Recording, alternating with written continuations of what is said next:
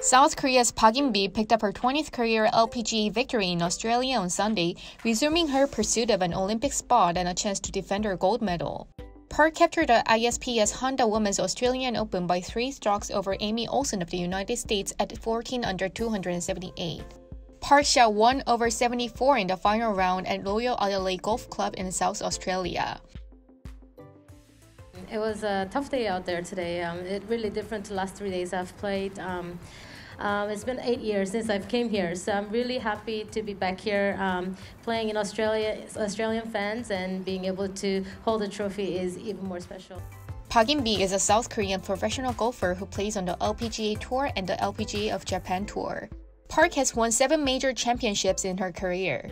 She has won 2 times for the U.S. Women's Open and LPGA Championship respectively, and also has won Kraft Nabisco Championship, Women's PGA Championship, and Ricoh Women's British Open. In 2016, she won the first Olympic gold medal since 1900 in a women's individual tournament. Park became the youngest player in the same year to qualify for the LPGA Hall of Fame at the age of 27, and she was the youngest player to qualify. Pak Se-ri is now the 28th golfer in LPGA history to reach the 20-win plateau and second South Korean after Pak Se-ri to do so.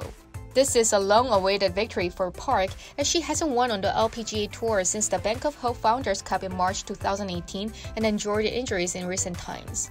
But she is now back in the winner's circle as she chases a spot on the Korean team for the Tokyo Olympics this year, so she can defend the gold medal she won at the Rio Olympic 4 years ago. Only the worst top 15 are automatically eligible for Tokyo, with a limit of 4 from each country. Park needed a win in order to boost her ranking into top 15 to earn her spot on Team Korea for the 2020 Tokyo Olympics.